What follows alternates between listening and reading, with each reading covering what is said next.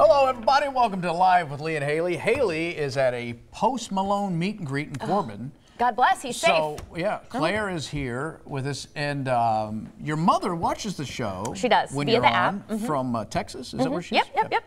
But she's she's with not my watching nephew now. today. She's with my nephews today. She had to be grandmother today, so she took the day off. Although she watched yesterday just long enough, like you, to be disappointed in me for not seeing a James Bond movie. Yeah. I got it from all angles yesterday. Yeah. Well, you should. Well, I'm probably not. So. Well, you should. I mean, I don't know why you just don't go ahead and take the plunge and watch one, as I recommended, one of the Daniel Craig films. Right. Casino Royale, Skyfall. You're making a good case for it, and I got interested yesterday when you said when I learned Goldfinger. Shot in Kentucky. Part of it was shot here. Yes, at Fort Knox. Yeah, and Bluegrass Airport. I'm getting more and more interested, but I can't say that I'm going to run out and do that this weekend. Okay. I'm very busy. I bet. Yeah. All right. Well, we got a big show today, Claire. Yes. Right? Yes. Very excited. We're going to learn how to make gift baskets. I'm excited about that. I don't have that gene where I'm good at decorating or putting together gifts or tying bows, so I'm hoping to get some skills today. Yeah? Yeah. What else we doing? And we are talking about the Bluegrass International Polo Festival, I believe. That's correct. Yes. Look, I read ahead. I tried. I didn't. So I know. He was looking at me, and I was starting to sweat a little bit. I was like, well, I pray to God this is the right show I'm supposed to be at today. No. I heard all about this in a meeting once. Yeah, it's fantastic. I can't wait to go. It is. It's going to be good. All right. So lots to look forward to. You ready to do the hot topics, Claire? Let's do it, Lee.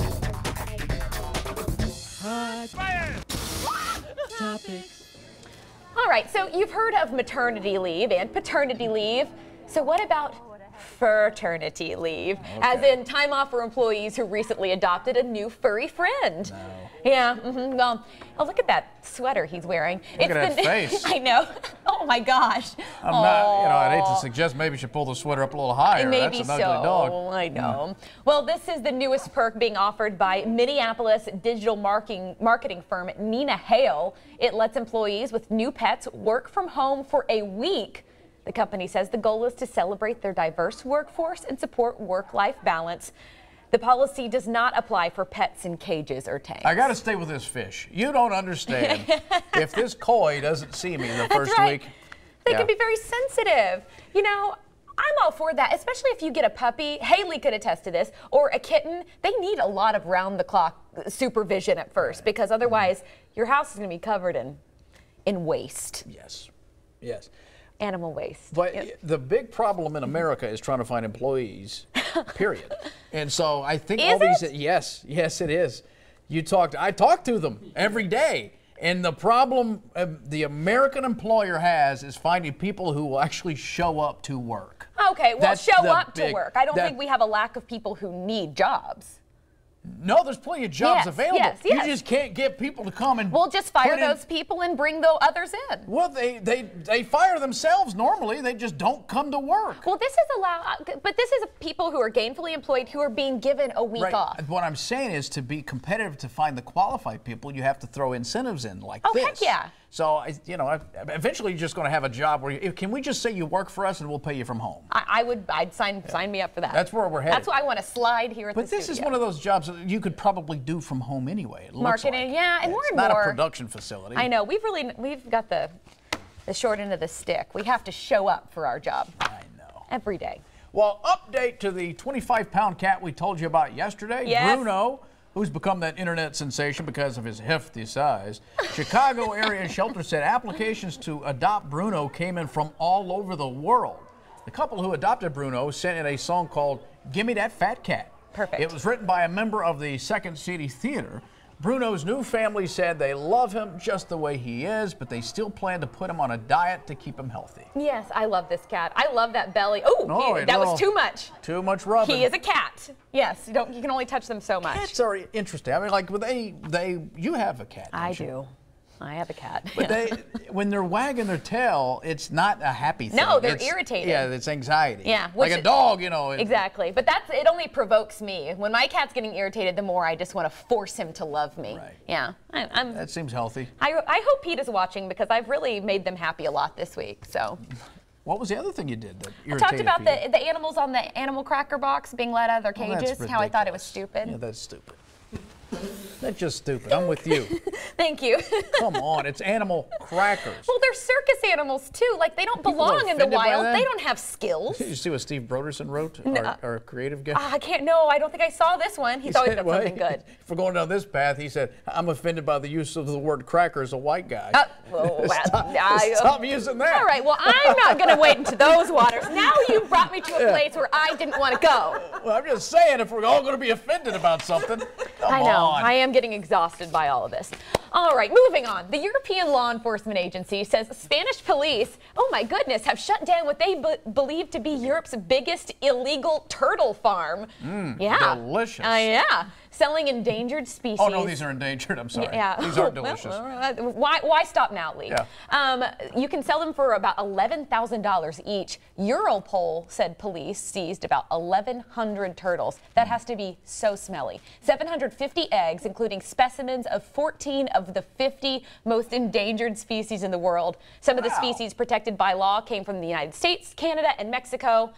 A pet shop in Barcelona specializing in exotic animals was used to smuggle the turtles out of Spain. Leave the turtles alone. I like turtles. I love them too. Do you like turtles? I love them. I always get so nervous. I don't see it so much here, but when I was in Oklahoma, there would always be a turtle slowly crossing the highway. And it's just like, oh. I've rescued those. Yeah, oh, I've stopped and helped safe. them. Yes. Yeah. They're sweet things. But you always thought, well, he's probably going, I'm going the other way. Now you've taken me, it's taken me years to get here. I've been working for hours. But Hayley made fun of me one day when I was saying I got to swim with the sea turtles. Oh, like the actual big sea turtles? Down in the Caribbean. Yeah, that's awesome. Because they've sort of developed a habit what where is there fishermen. to make fun of in that? Oh, I don't know. She thought because I said, well, I know about sea turtles, and she dismissed me right away. Well, you know, Hayley. Yeah, I do know. No one likes her. Aerosmith frontman Steven Tyler has called on President Trump to stop using the band's music at his events. Tyler and attorneys sent a cease and desist letter Wednesday, one day after Trump used Aerosmith's "Living on the Edge" during a campaign rally. That's a weird campaign song. Yeah. Why are we doing campaign rallies anyway? It is. Okay. The letter accused the president of falsely implying that Tyler endorses Trump. Not the first time Trump and Tyler have feuded over Aerosmith's music. Attorneys say 2 previous cease and desist letters were sent in 2015 while Trump was seeking the Republican presidential nomination. Now, why would they do it again after they've clearly already, everything is, I can't talk about this. Well, I don't know why I mean, I guess it seems like a tacit endorsement, but as just a musician, if you're wanting your music to be heard. I don't think Aerosmith has that problem. No, I know, but I just don't know why. Okay. I could get it. Like, if it was if it was something like I disagreed with, and I hear my song that I wrote being played, I'd be like, hey, no, I don't like that. Oh, don't really? You wouldn't want them to play your music? No, not if it's something I don't like. So you're going to go around to every venue you can find where you disagree with somebody and say, don't play my music. Okay, now you're taking it to the extreme. On a very public level, such as the President of the United States using it, and if I, in that situation, disagreed with that person, I'd be like, please stop using my song, for sure. I'd be all right with it. Okay, well, that's where we are different. Well, because I think he's helping me make money. I think Aerosmith is fine on the money front. I don't know. I think it's still. They're the highest selling American rock band of all time. So I think that they're fine. Wouldn't bother me. Okay. All right. All right. Pink stopped a concert Monday to comfort an Australian fan. 14-year-old Leah Murphy attended Pink's show in Brisbane. Leah's mother was a huge Pink fan and was originally supposed to go to the show, but unfortunately she passed away back in June. Leah held signs about her mother at the show. Pink saw them, so the singer immediately stopped the show and waded into the crowd to give Leah a hug.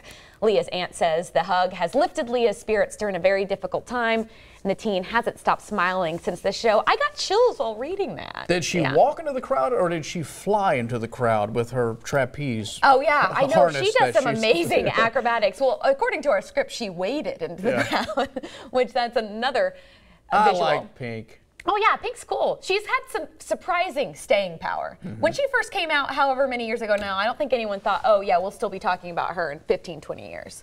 She's a great singer, too. Well, Kentucky native George Clooney tops Forbes magazine as the top paid actor. According to the magazine, Clooney made $239 million pre-tax dollars between last June and this June. Doing what? I know. Like, when was the last time he was in something? What did he do? It's mostly from the sale of his Casamigos Tequila Company. Okay, well, there that's we not go. acting. Yeah, exactly. Yeah, he just happens to be an actor. Now, Dwayne "The Rock" Johnson was second behind Robert Downey Jr., who came in third. Those two make guys, sense. Yes. The Avengers movies, and then every other third movie that comes out is stars a The movie. Rock. Yeah. So, yeah, but George still cashing in on tequila. Yeah. Whatever. And Starbucks paying employees to give back to their community. Oh, that's wrong. They're paying. You have to be paid to give back to your community. The program allows workers to spend half of their work week at a local nonprofit for 6 months. The Starbucks Foundation covers their salaries with help from Points of Light, the nonprofit started by former President George H.W. Bush. The company started testing the program last week with 36 employees in 13 cities. Points of Light says so far more than 200 people have applied to be a part of it. That's pretty cool. They are always looking for ways to give back, as they should, since they charge you an arm and a leg for their cups of coffee, and they're always raising the prices. But I always wondered, wouldn't it be interesting if you could bring somebody from just time travel from the 1950s like, look and at take this. them to a Starbucks and say, get ready to pay for this. Look how dumb we are now. That's what? Because, you know, it's like a quarter. Yeah. Like a cup of coffee costs you a quarter. Right. Well, yeah, back then it was just more like mix your grounds and some hot water and stir. That's what built a nation. Yeah, I guess so. A Harvard professor recently called coconut oil pure poison for its saturated fat content and threat to cardiovascular health. During a lecture at Germany University, professor said health claims surrounding coconut oil are absolute nonsense. Coconut oil increases your LDL cholesterol, commonly known as the bad cholesterol, because it's associated with increased risk of heart disease. Coconut oil also raises HDL, the good cholesterol. Many health experts would agree coconut oil is fine occasionally, day-to-day use. So, experts recommend cooking with vegetable oils like olive, canola, or soybean oil instead. Yeah, so I heard a nutritionist talking about that this morning, and I think calling it poison is a little extreme. They said it's in the same category as like lard and butter. So of course which are delicious. Right, they make food so good. And so they're just like, use it in moderation like you would those things, but on the daily basis use, olive oil. Just moderate. I know, and put it on your skin anytime because it does make you feel nice and good. And smell good, Some too. guy always trying to get attention. I know. Poison. We're all dead today because of coconut oil. And here we are talking about it halfway across the world. Yeah. All right. Those are the hot topics. That's right. But now we've got day 4 of our All-Star Comedy Tour giveaway. Yeah, this is the next to last chance for you to win free tickets because it's going to hit the Pioneer Playhouse stage for 2 nights only. That's me, my buddy Scott Wilson, and our 2 top finalists from the contest. So we got tickets to give away to the August 25th show. There's 2 shows, but these tickets are for Saturday. You send a message with your name and phone number to our Live with Lee and Hayley Facebook page or email us at lwlh@lex18.com for a chance to win. Good luck. Awesome. All right. Coming up next, we're going to talk about an annual event that benefits 2 Fayette County organizations. That's right, the Bluegrass International Cup. We're going to see how much you and I know